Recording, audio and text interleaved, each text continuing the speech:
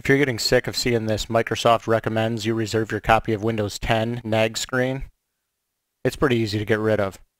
Just click on this little up arrow, customize. The application is called GWX that's launching this. So you can tell your system tray for GWX, hide that icon and the notifications. As soon as you do that, this will never show up again in your system tray.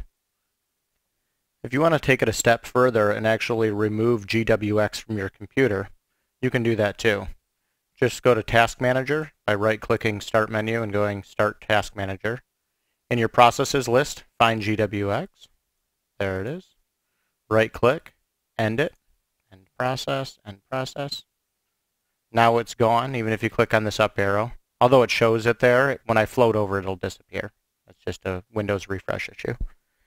So now it's disabled. It's actually unloaded from system RAM, and now we can remove the Windows Update program that added it.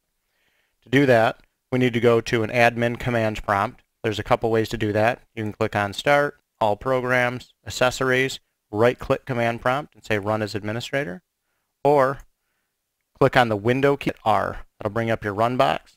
Type CMD, short for Command, and that will bring you there as well.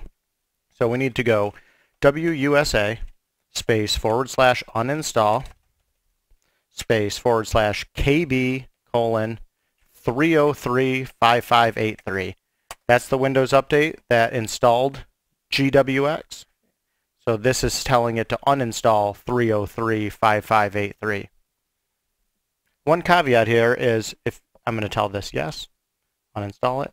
One caveat here is if your Windows installation is set to automatically download and install Windows updates, this 3035583 will probably end up just downloading again, and you'll end up with these GWX updates notifications popping up in the system tray. So you'd have to actually change your Windows Update settings by going to Control Panel, type Windows Update, go to Windows Update, change your settings for Windows Update, and you could change just this to download updates, but let me choose whether to install them.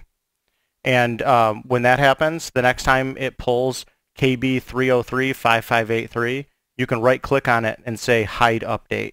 Then it will never try to install that again, even if you change this back to install updates automatically.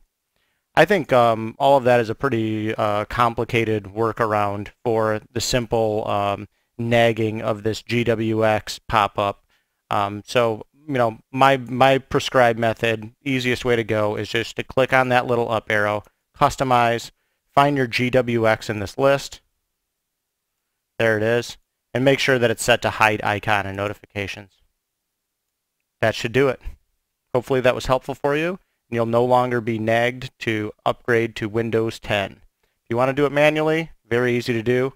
I've got a whole video on doing a clean installation to Windows 10. And if you do decide to make that jump, you can easily install Windows 10 from the Windows 10 installer from the web. Check out that video if you're interested. Thanks a lot.